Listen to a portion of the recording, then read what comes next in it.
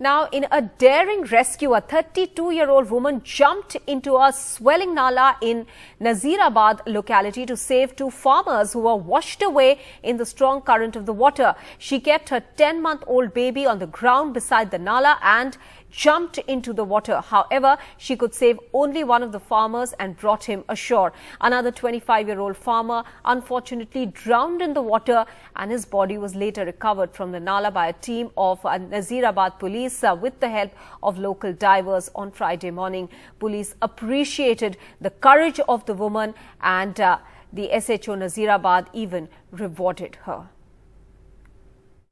पानी भरने गई थी तो नल पे मैं पानी भर रही थी, तो उसकी पता नहीं उस व्यक्ति की डूबते हुए कैसी नजर पड़ी मेरे ऊपर, तो उसने मुझे देख लिया तो बोला रवीना दीदी बचाओ बचाओ बचाओ मुझे। तो मैंने कहा बचाना चाहिए। मैंने बेबी मेरे को बैठा के नल पे और मैं डूब गई पानी में।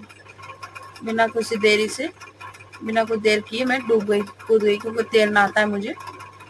तो मेरे आत्मा बल पे मैं कूद गई कि मैं बचा भी सकती हूँ, मैं भी बच सकती हूँ तैरने के अनुभव पे, मेरे अनुभव पे। और तो मैंने उसको बचा लिया, निकाल लिया और दूसरे को बचाने की कोशिश की मैंने, लेकिन मैं असफल रही उसमें।